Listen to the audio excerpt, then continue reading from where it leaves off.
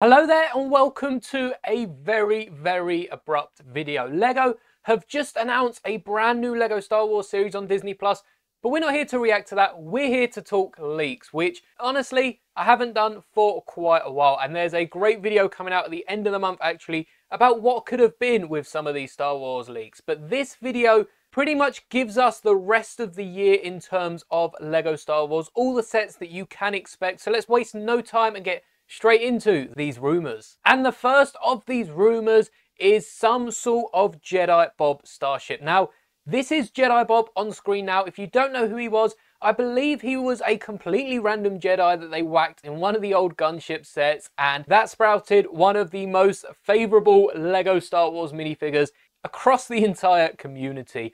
So many people have been remaking Jedi Bob and giving him updated flesh tones because this was back when Star Wars figures, all the Star Wars figures, just had the typical LEGO skin, and that was their regular skin tone. But recently you may have seen on the art piece that we talked about here on the channel at the end of April, did have Jedi Bob, and it looked like they had changed his yellow tone to a more light flesh colour. Now, we're talking about Star Wars, so yellow people do exist, and he could definitely have been some different humanoid species, but I assumed that they'd change this with an updated design. It turns out Jedi Bob has still got that yellow flesh tone, but could definitely be popping up in a set later this year, especially if we get some sets based on this, because don't forget, last year based on the Christmas special, we got Rey and Finn in some sort of Christmas Falcon diorama, and that was released a year after the Christmas special that it was based on, so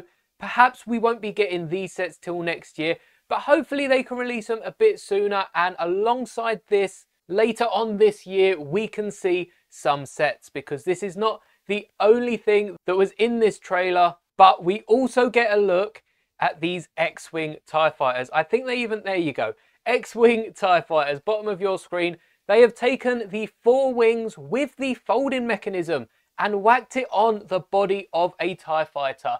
Again, I have seen so many countless posts across all social medias of people taking TIE Fighter wings, adding them to AT-ST Walkers, adding them to AT-ATs even, and vice versa.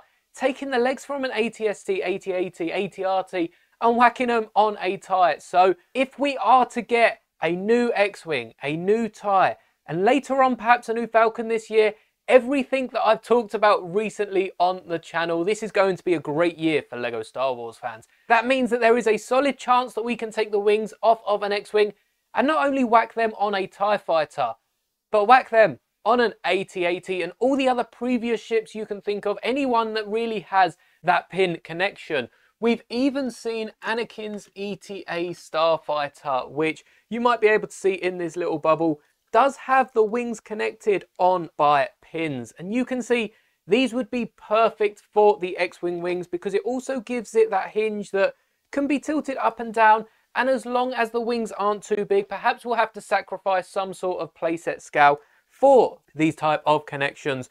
But you're looking at adding X-Wing wings onto a load of other previous LEGO Star Wars ships, and I think that is amazing, especially if LEGO have thought ahead and are also releasing a TIE Fighter that has just as compatible wings as the X-Wing. So I was just editing this video and I noticed a few things. First off, look at the beard on Jedi Bob. It definitely reminds me of Benny's torso from the space theme. So I guess Jedi Bob is our Benny. And also, looking at these ships, LEGO have already been preparing for these interchangeable wings, and I don't know if it was meant to happen or not, but Anakin's 2020 TIE Interceptor, and originally these are the wings, the exact same connection on the Imperial TIE Bomber that I built into Vader's advanced TIE, but Anakin's Jedi Interceptor, the ETA-2 class starfighter, and their Imperial TIE Bomber have interchangeable wings. I'm not sure if anyone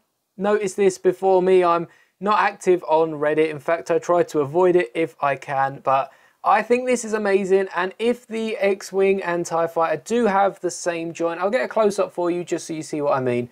If they do have the same joint, this is going to be amazing. These are going to be great sets to release together. We've recently seen the retirement of the X-Wing and TIE Fighter, and right now It's the first time since I can remember there has not been both an X-Wing and TIE Fighter on shelves. In fact, the only versions of both are the UCS X-Wing and the UCS TIE. If you want both of them, it's going to set you back a couple £100. If we can get an X-Wing and TIE that even comes to £100 together, or they could whack them in a twin pack and sell them for probably about £90, that is going to be great. But you still haven't heard the best news, because that's right, we have Ewok Bounty Hunters too. But in all seriousness, there has been rumours for a while now about this Dark Millennium Falcon. So I personally assumed that they were probably going to repeat what they did last year with the Christmas scene, but for Halloween and include a few more dark side characters. We've seen them already in Star Wars. We've got a dark side Rey, we've got the Sith speaking 3PO, we've got Luke in Darth Vader's costume, which personally, we get so many Vaders, I've created a dark side cave Luke and added it to my display. So when my room tour comes out tomorrow, I still haven't forgot about that. Thank you so much for 1,000 subs.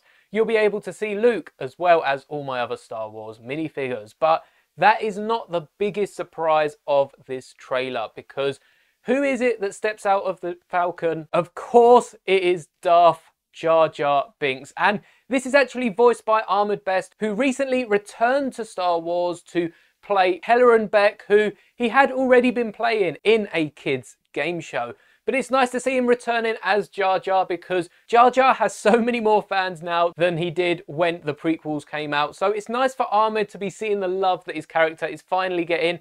And also, it means we could get a Darth Jar Jar Lego minifigure. As well as this, I've seen leaks that there could be a pure Darth Vader in his white costume, which we have seen in the Black Series. So it would make a great addition as a minifigure. And as I said, Rey, C-3PO, I've also seen a dark side Chewbacca. Originally, I thought that was going to be a Coruscantan because he is a bit darker, but I also do think it would be really cool to get some sort of evil Chewbacca. And if the pieces can also be used for Coruscantan, that's just an added bonus. So definitely let me know down in the comments what you are most excited for from this trailer. Personally, I cannot wait to watch it. And I hope we get loads and loads of Lego sets from this. Recently in the Lego adverts and the different videos Lego have been posting about Star Wars, including the recent addition to Lego Fortnite, I'm really enjoying the humour aspect that they put into it. They're really taking Star Wars and making it their own for Lego Star Wars.